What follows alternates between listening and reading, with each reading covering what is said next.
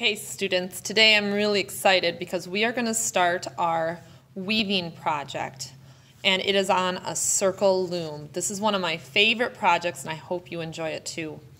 This is still being woven, so this one is not done, but you can kind of get an idea of what it's going to look like.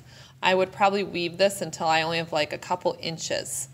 So a lot of my painting is actually going to be covered up. Today is the day we're actually going to be making the paper loom that we're going to weave on.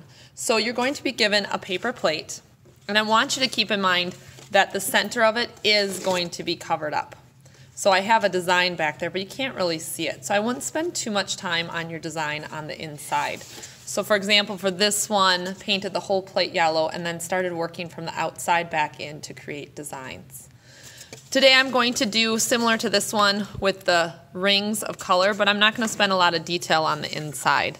So you're going to get your plate, and the very first thing you want to do is to write your name on the back of the plate with a Sharpie.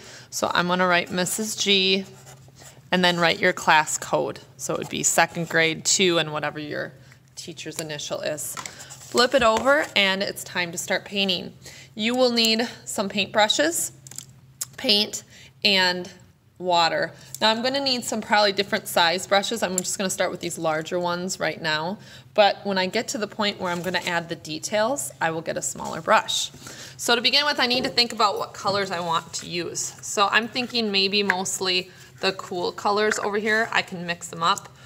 I'm going to start with turquoise, this teal kind of color, and I'm just going to do a big circle in the middle. I know that this part in the middle of the plate isn't going to be seen much. Now when I make this circle, I'm going to be very careful to kind of keep it the shape that I want. And you can see when the brush starts to get dry, I might need a little bit of water. Just adding a little water to my paint helps it move. I always say it's like a river. If you want it to flow, you need water.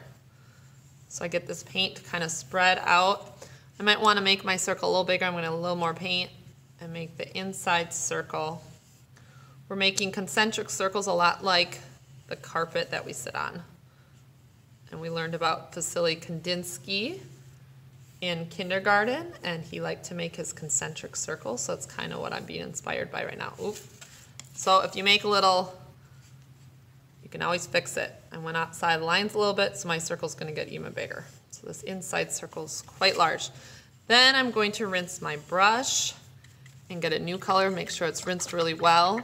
Because this paint was another student's, I'm sharing with them, and they aren't going to want their colors all mixed together. So I'm going to be very careful to rinse in between. I'm going to add the next blue and do another ring of blue.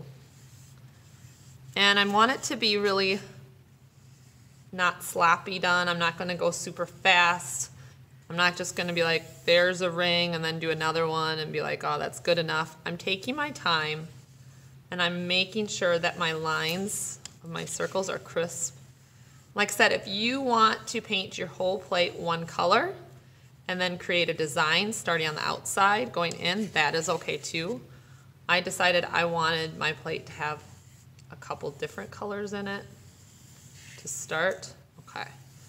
Once I have this ring, you can see my brush is getting really dry really fast, so I need water. My brush is thirsty. I'm going to rinse my brush, and I'm going to switch to green. This whole layer is going to be green inside, and it's kind of nice. The plate has this natural lip, which creates maybe 2 other rows of color.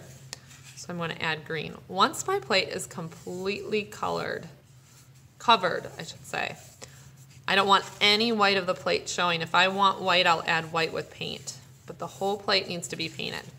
So I can't put this green and say I'm done. I need to finish painting the edge of my plate. And it looks like I'm going to paint this edge green too because I got up too high. So that's where you really want to be careful. But you can always go back and color over top of it with another color. And I'm going to fill up my whole plate. When this is all done, then I would go back in and I would get a smaller brush and I would add details. So I would add maybe a design, or maybe I want some zigzags. So I would keep adding, starting from the outside in. with a smaller brush and build up your plate. Have fun and make sure to cover the whole thing up.